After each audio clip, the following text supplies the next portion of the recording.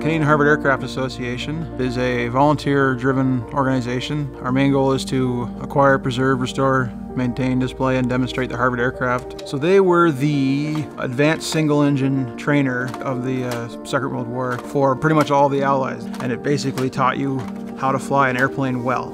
So this is that little part of that led to the eventual end of the Second World War. So here comes one now.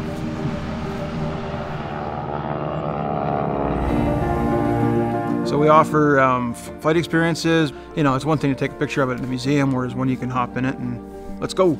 You're touching history, or strapping history on and going up in the sky. Most people are familiar with that historical significance to the flight, but you can't get around the cool factor. It's got that Art Deco-ish sort of Harley-Davidson hot rod sort of airplane. Just a really cool and fun plane to fly. It's the sights, the smells, the vibrations of the engine. You know, 600 horsepower, galloping away in front of you there, and everybody comes down with what we call a permagrin. It's just that this is awesome. I just truly think they appreciate having an opportunity to fly in the plane.